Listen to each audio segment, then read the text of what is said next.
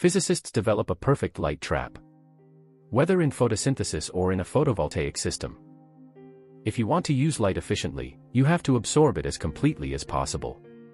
However, this is difficult if the absorption is to take place in a thin layer of material that normally lets a large part of the light pass through. Now, research teams from Tübingen and from the Hebrew University of Jerusalem have found a surprising trick that allows a beam of light to be completely absorbed even in the thinnest of layers. They built a light trap around the thin layer using mirrors and lenses, in which the light beam is steered in a circle and then superimposed on itself, exactly in such a way that the beam of light blocks itself and can no longer leave the system. Thus, the light has no choice but to be absorbed by the thin layer. There is no other way out. This absorption amplification method, which has now been presented in the scientific journal Science, is the result of a fruitful collaboration between the two teams. The approach was suggested by Professor Ori Katz from the Hebrew University of Jerusalem and conceptualized with Prof.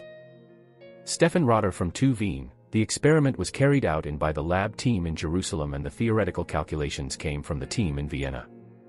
Thin layers are transparent to light. Absorbing light is easy when it hits a solid object, says Prof. Stefan Rotter from the Institute of Theoretical Physics at Tübingen.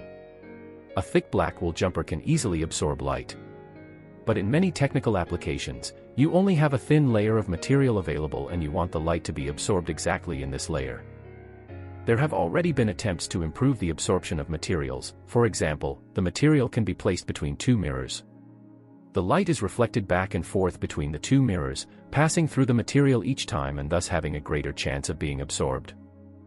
However, for this purpose, the mirrors must not be perfect. One of them must be partially transparent, otherwise the light cannot penetrate the area between the two mirrors at all.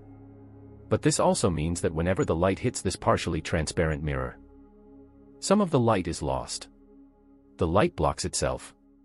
In order to prevent this, it is possible to use the wave properties of light in a sophisticated way. In our approach, we are able to cancel all back reflections by wave interference, says Prof. Ori Katz from the Hebrew University of Jerusalem. Helmut Horner, from Tübingen, who dedicated his thesis to this topic, explains, in our method, the light first falls on a partially transparent mirror. If you simply send a laser beam onto this mirror, it is split into two parts. The larger part is reflected, a smaller part penetrates the mirror. This part of the light beam that penetrates the mirror is now sent through the absorbing material layer and then returned to the partially transparent mirror with lenses and another mirror. The crucial thing is that the length of this path and the position of the optical elements are adjusted in such a way that the returning light beam, and its multiple reflections between the mirrors, exactly cancels out the light beam reflected directly at the first mirror. Say Yevgeny Slobodkin and Gil Weinberg, the graduate students who built the system in Jerusalem. The two partial beams overlap in such a way that the light blocks itself, so to speak, although the partially transparent mirror alone would actually reflect a large part of the light.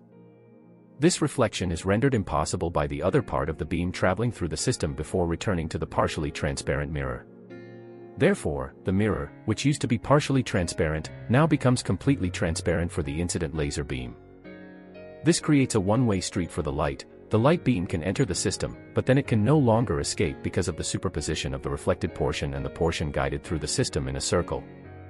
So the light has no choice but to be absorbed. The entire laser beam is swallowed up by a thin layer that would otherwise allow most of the beam to pass through. A robust phenomenon. The system has to be tuned exactly to the wavelength you want to absorb, says Stefan Rotter. But apart from that, there are no limiting requirements. The laser beam doesn't have to have a specific shape, it can be more intense in some places than in others. Almost perfect absorption is always achieved. Not even air turbulence and temperature fluctuations can harm the mechanism, as was shown in experiments conducted at the Hebrew University in Jerusalem. This proves that it is a robust effect that promises a wide range of applications. For example, the presented mechanism could even be well suited to perfectly capture light signals that are distorted during transmission through the Earth's atmosphere. The new approach could also be of great practical use for optimally feeding light waves from weak light sources, such as distant stars, into a detector.